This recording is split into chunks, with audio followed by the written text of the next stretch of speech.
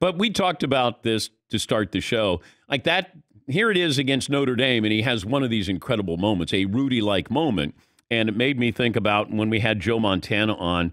This was 11 years ago. Is my question included in this, Seton, with Joe Montana?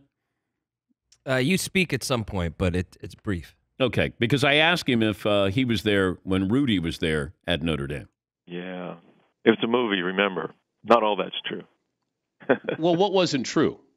Well, the crowd wasn't chanting. Nobody threw in their jerseys. He did get in the game. Yeah. He got carried off the game, and really we played back then. They tried to play someone at the end that all the seniors could get in at the last home game.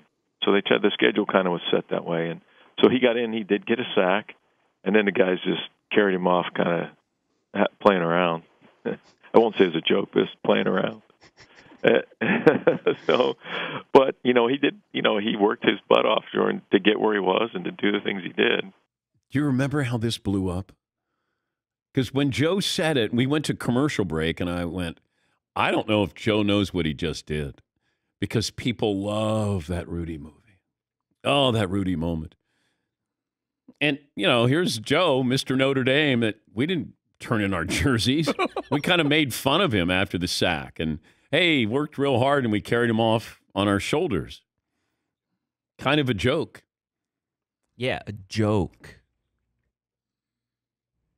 He got so upset. He's like, Rudy is a documentary. What is he being so petty for? Okay, what, the guy can't have him on? It has to be all about him? No, I'm the only great Notre Dame legend. Wow. It's all about me. Wow. I don't know what it's like to lose in the Super Bowl. I'm 4-0. Okay, you can't share the stage with little Rudy?